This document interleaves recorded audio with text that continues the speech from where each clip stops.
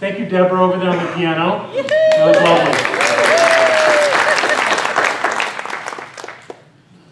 lovely. Ooh, Labor Day weekend. We're so glad to be home, but we did have a good time at the beach. It was beautiful. Barbara had a great birthday. I bought her the best flowers ever. You probably saw them on Facebook. Yeah, so we had a great time, and it's always good to be home. One thing that happens to me when we take our week off is at the beginning of the week, I'm so tired, I just sleep. And I sleep, and I sleep, and then I start to wake up, and then I start to think. And I've gotten some great thoughts after that time of being rested. So it's always a good time. And this time I was thinking, and what I was thinking about was that next week I'm going to be back in Denver, in Golden, working with the staff. And as president of Centers for Spiritual Living, I am sort of directly responsible for the staff. I find I'm not a world-class executive, but I do like to work with them on spiritual matters. And so we often get together and we do a thing that I learned when I was getting my PhD. In fact, I did my dissertation on it. It's a process called open space. And you may or may not know it. I'll give you a quick idea of what it is. But we did one there, and we're getting ready to meet next week and go through some of the things that we're looking at. So I was thinking about that. And in thinking about open space and how it works, I really wanted to make it work the best I could in that environment. Not everybody thought it was working the best it could, but as I looked and reflected on what we did, I was thinking, yes, it's doing exactly what it's supposed to do. And what it is it's a process that was created for meetings on any topic. It's been used all over the world. It has been, 100,000 times it's been used in groups to resolve things from keeping countries from going to civil war, to working out issues with municipalities, to just small communities using it. So to me, it's a very powerful process. And everything we use to do the process, to me, has value in our lives. And that's kind of what I was looking at last week, is that there's these ideas that this thing is built around are really valuable to how we live our lives in a spiritual way. So, let me give you an idea just what it is. Most meetings you come, you've got an agenda, you've got set breakout sessions, you got all that in your program, you go do your thing, blah, blah, blah. And then what you take home with you, the interesting thing that happened was over dinner or drinks or while you were having coffee with somebody, something popped. And that became important in your life. Yet everything else that you did that was all planned, nothing really stuck. So what if the whole thing was designed around those kinds of experiences of what's going to pop right now?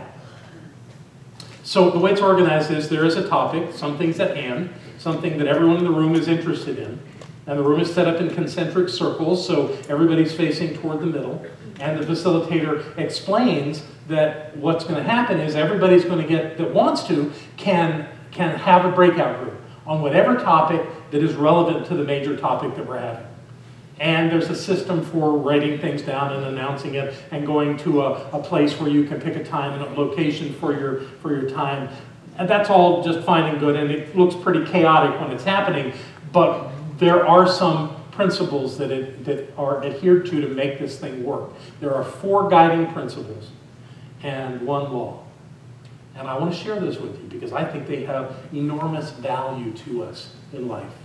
So, life lessons from open space. The first guiding principle of open space is whoever comes is the right people. That, of course, in that design means whoever decides to go over and talk about what you want to talk about and join that little group is the right people to talk about it. Why would that be? Well, because they have an interest. They're interested in learning about it, finding out about it, seeing something, maybe finding some solutions. They're invested. They're interested in the process. Well, in life, it kind of works the same way. It works the same way in the sense that the people around you are a reflection of you, and they are the right people. Now, that's easy to say with somebody you're happy with. But what about the people you're not happy with? What about the people that annoy you? What about the people that give you grief in your life? They're the right people too. They are a perfect reflection of your consciousness. That doesn't make you wrong. That means there's something to know. There's something to learn. There's something of value. Because people don't come into your life to give you grief for the sake of giving you grief. What's happening is, this is an opportunity for you to know something about yourself. I've come to the conclusion that spiritual living, creative living, whatever you want to call it, is all about becoming aware of who we are as individuals. Because we are the presence of the divine. And not one of us in this room or any room anywhere on this planet really knows that. We're all finding it. We're all learning about it. We're all exploring it. But we haven't found it yet. It's not complete. If it was complete, we wouldn't need to be here. We're all still here. We're all still creating relationships. We're all still doing things in our lives. Therefore, there's still things to know about us, about who we are. And the people in our lives are a perfect reflection of who we are. Now, if you're surrounded by people that you just adore and they adore you and everything is going on, keep doing that. Keep doing that. But chances are there's somebody in your life that can hook you. They are your blessing. They are calling you to know deeper and more clearly who you are and why you have come here. Another thing about this one, whoever comes as the right people, is that you don't have to be in the group. If it's an organization of some sort, you don't have to be in the group with the CEO or the president to get things done. The idea is whoever shows up can get something done, if that's their intention. Now, if they've just come together to complain, that's different. Then all they can do is complain. But if the consciousness of the group can rise above the situation into the solution with different thinking, then something enormous can happen. And what I've discovered in this open space process is that some of the best ideas come from the folks that make the least amount of money in the organization. The people who clean the place, the people who fix the food, the people who answer the phone. Those are the people that actually know what's going on. Better than some of the people with the fancy titles. So isn't it cool that at that level, when you're playing on a level playing field where everybody is the right people, that what you get out of that is everybody has a voice. Everybody has a say. So what I'm saying to you is when there's someone who's barking in your life, why don't you try listening? Seeing what they have to say. I have found that incredibly valuable. That sometimes it's the one that I would really like to go away that has such a strong message for me. And if I would just shut up and listen for a little time, that I'll get some enormous thing. If it is true that God is all there is, then that person that's barking at you, that's creating that annoyance in your life, is God. Now, why would God go to all the trouble of barking at you? To get your attention. Because there's something to know. So all the people in your life are the right people. When you have worked out whatever it is you can work out with that person, when you can get everything out of them that you need to know about yourself, they will go away. Or they will get really different in their relationship with you. It's you that controls that. They're not doing it to you. And it's so easy to point at somebody and say, that's the problem. It's not. There's really not a problem. There's an opportunity to get something if we can just have that perspective to look at. So that's the first guiding principle of open space. The second guiding principle of open space is when it starts as the right time. Now that sounds like a perfect thing to talk about with a group of people that are meeting for a finite period of time. The idea is don't get angry if somebody shows up late or if the group starts late. I remember once I had these, when I was doing this, learning this, I was going to these transformation things. The 4th of July week, when I was working on my PhD, every 4th of July week, I would go and be with all these crazy OT people. And one time I went to lunch and lost track of time and came back and walked into a room, people now looking at me. And I go, whenever it starts is the right time. Oh, okay. And we got past that. But the point, the life lesson that comes with this is kind of extraordinary to me because there are opportunities to realize in your life that things aren't about a clock, that things aren't about a calendar, that there's a natural, unflowing form of life that if you will become attuned to it, it will work with you. Has anyone here ever thought, I should have had this handled by now? All of us. I get those thoughts too. but they're subsiding in me. And that's because I'm seeing over and over again in my life that when something is there and I'm going, oh, we should handle that, maybe it's not time yet to handle it. And I have a lovely example that happened this last week. I do a Wednesday teleconference call, and anyone that wants to can come on the call. It's a lot of ministers, practitioners, and leaders of communities come on, and we talk about different topics. And a couple of weeks ago, we talked about diversity and spiritual living and how that applied. And it was a lively conversation, and we did some good work. And after the call, I got an email. And it was very short and direct. It says, I am curious as to why there has been no mass email about the tragedy in Ferguson, Missouri. Now, we do from time to time when there are things happening in the world, there are emails that go out. So this person's wondering why not about this. But when there's a school shooting or a flood crisis in a majority white community, you send out concerns. Is this the type of diversity you speak of? So I read that, and I wanted to write back. And I realized that had I written back, I would have scolded this person. Or I would have said, not my problem, I don't write those, he does, pointing to our spiritual leader, who at the time happened to be in Geneva for a conference.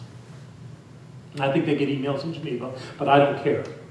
The point is that I got real quick that although there was something compelling in me that wanted me to respond, I need to pray about this.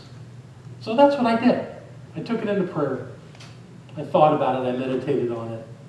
And I realized that this person that wrote this to me had something going on inside of them, something they were struggling with around that. I don't know the person, so I can't tell you who they were. I got a name, but I still don't know who the person is. And then while Barbara and I were at the beach, after Ken had come back from his time, he sent out an email. He sent it to over 4,000 ministers, practitioners, and other leaders. And in it, there was this paragraph. And I did not talk to him about this at all. It is difficult to read or write about the social implications of the events in Ferguson, Missouri, or in other places in the world without calling to mind similar events that have occurred in the past, or perhaps in our individual lives, that remind us that opening of old wounds continues to point out the need for radical change, but not only in society, but in our psyche. It is in this realm of mind that members and friends of Centers for Spiritual Living have something to offer, a worldwide view of essential oneness and connection. I was so happy. So then I did respond, just to let this person know that sometimes it comes a little slower than we'd like, but the answer always comes. I haven't heard back, but that's fine. It was a good move. And I mentioned in that I had not spoken with Dr. Ken. This didn't come out of any need that someone had pointed out that we had wronged or not done something appropriate. But things are in perfect order. They're unfolding as they should. I also had the opportunity to sit on a plane yesterday from Atlanta to Asheville with an executive from Microsoft Corporation. And he was talking about the corporate world. He talked about how early in his life, when he was in his 20s, he had this order of things that had to happen, and they had to happen now, and how miserable his life was. And now that he's in his 40s and approaching his 50s, that he's let a lot of that go. Even though it's still part of the corporate world, they have deadlines. You know, they want that by the end of the day. So the corporate world, and Microsoft in particular, has apparently come up with a way of dealing with these deadlines where some supervisor or superior says, I want that on my desk or in my email by the end of the day. What do? Well, they call it a Wagner. Wagner. Yeah, somebody may have heard of that. Wagner stands for wild ass guesses not easily refuted. This apparently is policy at Microsoft. So how valuable is a wild ass guess? whatever. The point being that if we're going to bring the quality to our lives, it's not about a calendar and it's not about a clock. It's about focusing on what is before you to do and doing whatever it is well. That's the work. That's the work. So when it starts is the right time. The third of our open space guiding principles, whatever happens, is the only thing that could have. Whatever happens is the only thing that could happen, which means that whatever happened just now or before, that was it. That was the only thing you're going to get. It could not have been different. I hear a lot of people talk when they're trying to reconcile their growing up that their parents did the best they could. I reject that. I think our parents did the only thing they could have with what they knew and with who you were. That's all they could do. That was it. And you got exactly what you needed to get. Again, to know who you are. If we broke this room in half of us would say, and I'm guessing on the half, but some of us would say that we learn from our parents by modeling their ways, and others would say we learn from our parents by doing the exact opposite of what they did. What does it matter as long as we learn? Is one way harder than the other? Perhaps. But there's something about the grist of life that still has value. Nobody wants it, yet it's there. It's natural. So when something happens, the idea of making it wrong, the idea of judging it and finding fault in it will not get you where you want to go. What will get you where you want to go is that something happened. Where can I find God in that? Where can I find something that helps me know who I am in that? It's always there. At least it has been in my life, and I can't imagine that your experiences are that different from mine. So that if you look at your life and something is unsettled with you, look deeper. Because what happened is the only thing that could have for you to get what you needed to get to know who you are. Whatever happened, it's the only thing that could happen. There's a powerful idea in that keeps us from falling into making things wrong. Barbara has done this amazing thing of late. And I think it comes out of this happiness work that she's been doing. She has decided not to find fault in people and the things they do. It was homework from last Sunday. Aha! There you go. It was homework from last Sunday. She is a master of this. I watched her do it all week with some of the people that we saw in Miami. And Miami is that kind of place where you get to practice this in an amazing way. The last one that happened before, well actually this happened in Atlanta, before we were waiting to get on the plane here. A porter pulled up with a woman in a wheelchair. The woman was dressed in a very fancy dress. She was probably in her 50s, let's say. And he pulled her up and she's in the wheelchair and he says to her, stay here and one of the gate agents will help you get onto the plane when the time is right. She says, okay. And she sits there. And the gate agent makes an announcement. Now is time for anyone who needs assistance to come and come onto the plane. Nobody came over to her. So she got up and she picked up her duffel bag and flung it over her arm and she went on the plane. And I looked at this woman. There was nothing wrong with her. I'm thinking, and I looked at Barbara and I said, did you see that? And she said, yes, isn't it wonderful that we live in a country where people can have instantaneous healing?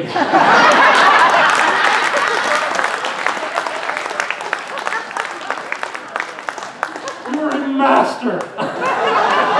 I'm not getting hooked. That was brilliant. So I had those experiences happen absolutely all week. They were wonderful. Our work is to recognize that what's going on in our life is not wrong. It is not bad. We are not being punished. There are not evil people around us trying to get us. What is happening, what has happened to you, is the only thing that could have with your consciousness. And I find no fault in you for having that consciousness.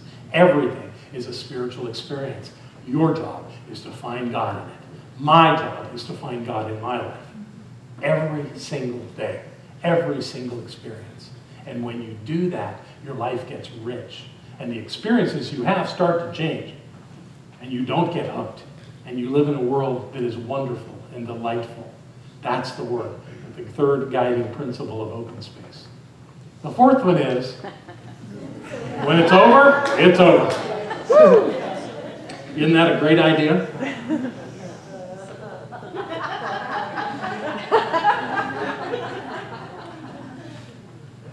There are things in life that need to end. If you've ever heard me or Barbara or anyone speak on the Native American medicine wheel, it's a brilliant idea. It's a circle. And the idea is that it starts in the East. In most traditions, it starts in the East. And the East is the place of new beginnings. Something new, something fresh, something pure spirit shows up in our lives, and we go with it. Sometimes it's a birth. It's that physical human birth. Sometimes it's the birthing of something else. And we go with it, and it's wonderful, and we are excited about it. And where we go from there is that our life grows in that experience. Something evolves out of that and becomes more and more interesting and full. That's the work we do in the South. In the West, we find that this too includes challenges that we must learn to overcome, to change, to learn about who we are so that we move through our challenges. And then we go to the North where we have the wisdom of that experience. That's the circle, but of course it has to go back to the East. And what must happen for the East to come? Something has to end, because something new has to be born. A couple of interesting ideas around this. I think I announced this to you a couple of weeks ago. There's been a decision by leadership in our organization to discontinue publishing Science of Mind magazine. No. Creative Thought magazine. Creative Thought magazine. Oh, well, no, that's okay. No, there are lots of folks that love that magazine. The challenge is there's not as many people as used to. So we're losing about $80,000 a year on this thing. Can't do it. It just doesn't make good business sense to lose that kind of money. Of course, when we announced it, all of the, 3,000 people that read it religiously every single day, they were angry. They were not happy. And there were some minds that had, put out ideas like, this is the way it works. If we can't do this and do it well, we're not going to do it. And all the upset that I experienced was quite amazing. Yet, everyone seems to be working toward this idea that this is something, even after 60 years, it's something, its time has come to an end. Now, we may find a new way to present those daily treatments. I loved them. We used to use them when I would teach spiritual mind treatment. I would always use the Creative Thought magazine because it had treatments in it. And you could see the steps, and you could learn it through that. And it was always an interesting conversation. So it was a great teaching tool. And we have in our archives 60 years of daily treatments. I mean, somebody calculated 365 times 60. That's a lot of treatments. There's a lot of wisdom in all of that. So we're not losing that. We're actually going to make it available online. And we may actually put together something about a daily treatment rather than putting them in a magazine, actually send them out. We have 15,000 people right now that would be delighted, I think, to receive a daily treatment. So those kind of things will happen. The form is changing. But the thing that we have known, that paper copy that we got every month, it's time for it to end. It's over. And being with that is something that some people struggle with. And that's 60 years. And you should expect some people to have a little trouble letting go of that. And then you have things you have to let go of right quick. Like maybe even before you get them going. 2 weeks ago I stood here and I said, on the 13th of September, we are going to do a World Day of Service. Because Centers for Spiritual Living is sponsoring this World Day of Service, and many of our centers are going to participate by doing this. I didn't put a lot of thought into that. A little bit of thought. I know that our beloved Chuck Hunter goes out and feeds people. Goes to different parts of the city and feeds people. He makes these wonderful, quite delicious baked potatoes with all the toppings and all, and people love it and show up to eat his food. I thought, Chuck, let's just do this for our center, and that'll be fun. And then I started thinking about it because one of the places, well, where do you want to do it? And I said, well, where do you think? He said, well, there's a place in Asheville where all the Christian churches go every week and hand out free food. No, well, that doesn't make it very special, does it? Ooh, we're having a World Day of Service and we're going to do what all the Christian churches do every week. We're going to do it one week. No, that's not it. Now, Chuck's got this down with science. He goes every month and does this. So he's in that group. He's doing it. But for us to piggyback on it left me feeling a little empty. We got a proclamation that came from another city where the city of Las Vegas actually put out this wonderful proclamation for World Day of Service. And I read that and I go, oh, we're just not ready to receive this. So what I've worked out with Chuck is that we're not going to do that. We're going to do it next year. And we're going to do it really well. We're going to put a lot of time and thought into it and create something that we can really be proud of. But not this year. It didn't work. So we're going to let that one go. This is the work that we do. You look at what needs to get done, and when something is not right to happen, you let it go. Letting go is a very important part of who we are, because when we get stuck on something having to happen, we burden ourselves. So we move beyond that. That's the fourth guiding principle of open space. We have only four guiding principles, but there's one other thing to talk about, and that's the law of 2 feet. This applies in the open space work because we have all these breakout groups, and you can go to one and sit there and realize that you are neither contributing nor receiving anything of value by there. You're bored. And the rule is, the law is, get up, use your 2 feet, and go somewhere else where you can experience something more productive, where you can be more of a contributor. That's the law of 2 feet. But isn't that true in our lives? How often do we waste our time thinking we're supposed to do something, we're supposed to have something happen that we're supposed to just drone ourselves through, rather than being productive, rather than participating in something meaningful in life? When we do meaningful things, wonderful outcomes occur. That's the work. And there's another piece to this. What comes out of the law of 2 feet is that you observe people who are bumblebees and butterflies. Bumblebees are people that go from group to group, cross-pollinating. That's a productive thing, bringing ideas to different places. So if you see somebody who's there some of the time, chances are they're somewhere else sharing your ideas with them and getting ready to bring some ideas back to you. It's okay. Let the bumblebees be. Now, as far as butterflies, aren't they beautiful? What do? But they're doing something, you know? So in an open space, if they're standing by the water fountain or having a cup of coffee with one person over there, don't go, what are you doing? Or you're not participating. That's none of your business. So in the world, when we are around butterflies and we don't know what they do, it doesn't matter. It's none of our business. Let's focus on what we do. Let's create something wonderful in our lives. Now, these make for a great open communication experience. But to me, these are things we can use in our lives every day. So I hope there was something in this that touches your heart, that maybe gives you an angle on how you can be more current, more present, more fully engaged in your life, so that your life is that rich, beautiful experience that I know it can be. That's what we're all shooting for, isn't it? I really appreciate your attention today. God bless you all. That was fun.